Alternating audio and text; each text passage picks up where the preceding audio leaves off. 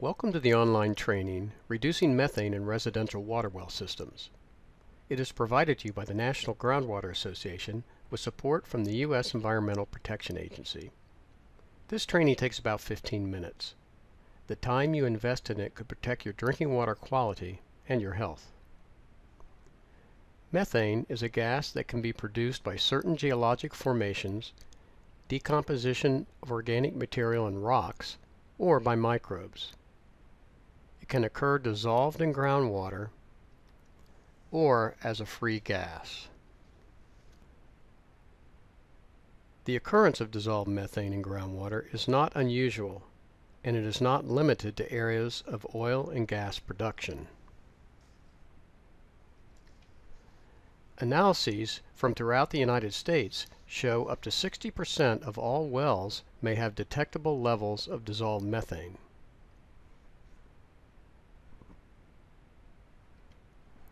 What are the risks from methane? Methane in the air can create an explosion hazard in poorly ventilated or confined areas. Methane also can cause unconsciousness or death by suffocation when encountered in enclosed or confined spaces. Prolonged exposure to methane must be avoided in places where it can displace breathable oxygen, such as in basements or enclosed well houses. When oxygen levels fall below 19.5%, hypoxia, or a lack of oxygen within the body's organs, will occur. Symptoms of hypoxia can include headache, impaired attention and thought processes, decreased coordination, impaired vision, dizziness, nausea, impaired judgment, and unconsciousness, or even death.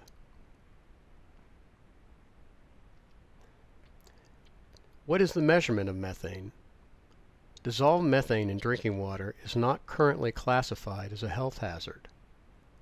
Generally, dissolved methane less than 10 milligrams per liter requires no immediate action.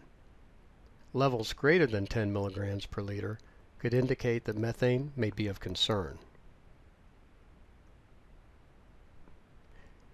Regulatory action levels for dissolved methane concentrations vary by state and should be reviewed. The exact concentration of dissolved methane in water capable of producing an explosion depends on 1. Water temperature, 2. Ventilation of the well, 3. Percent composition of the gas, and 4. Air movement within the structure. Periodic monitoring of dissolved methane in water may be prudent until seasonal variations and the effects of day-to-day water use are understood. Sampling for dissolved methane in groundwater requires proper methodology to ensure accurate results. It is recommended that sampling be done by appropriately trained professionals. Regarding methane released into indoor air, generally, concentrations between 5.3% of air volume and 15% of air volume can create an explosion risk in poorly ventilated or confined areas.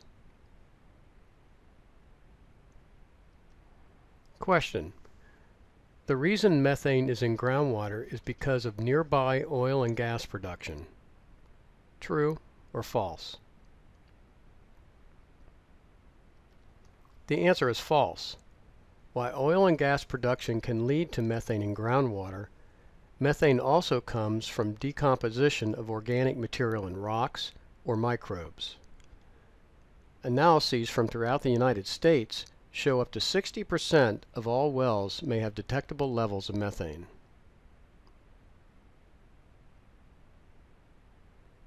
Question: methane can pose a health risk in terms of 1.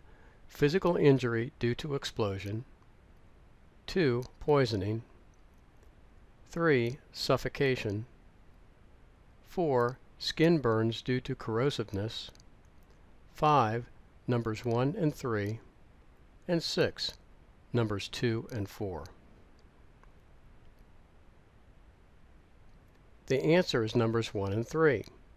A sufficient concentration of methane released into indoor air can pose an explosion hazard.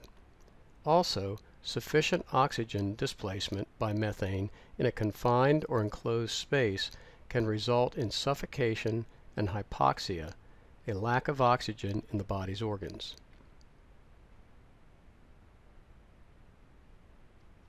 Question: periodic monitoring of dissolved methane in a well is advised until seasonal variation and the effects of day-to-day water use are understood. True or false?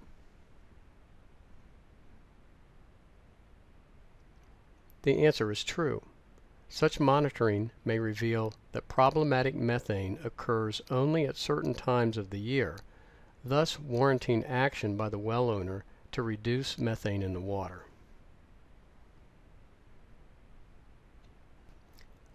How can I address unsafe levels of methane? Any water well with methane present should have a gas venting system installed at the well to vent gas to the atmosphere. This may allow a portion of methane gas to escape before it can accumulate in the well distribution lines, pressure tanks, water heaters, water treatment equipment, or well houses. This option is most effective for dealing with free gas bubbling through the water. However, this method is unlikely to be fully effective against the portion of gas dissolved in groundwater.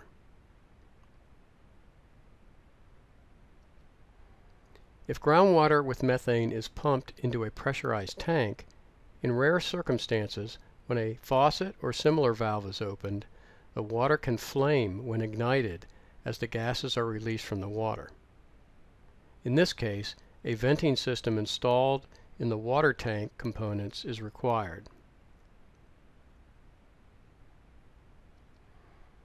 It may be possible to release methane outside the building using a specially configured pressurized water tank that aerates the water to release the dissolved methane gas, which can then be vented to the atmosphere. The vent pipe should extend above the eaves of the well house or home where the tank is located. Aeration, where water enters the house, also can help remove methane. Aeration equipment must be designed or modified by the manufacturer to safely remove methane gas. A totally closed system should be provided to prevent any methane from leaking out of the system and into the building interior.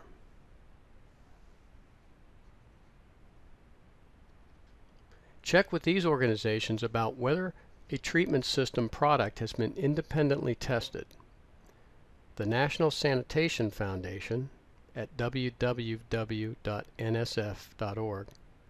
and the Water Quality Association, www.wqa.org.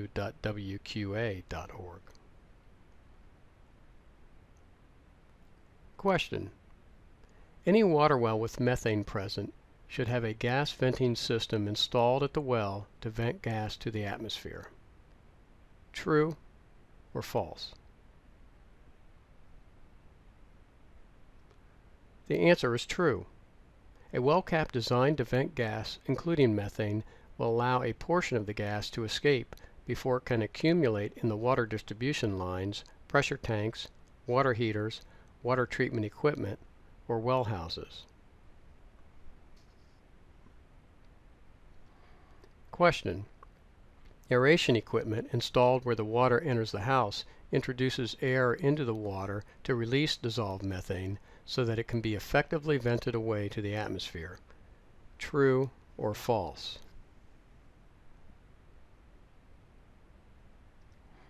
The answer is true. Aeration equipment must be designed or modified by the manufacturer to safely remove methane gas. A totally closed system should be provided to prevent any methane from leaking out of the system and into the building interior.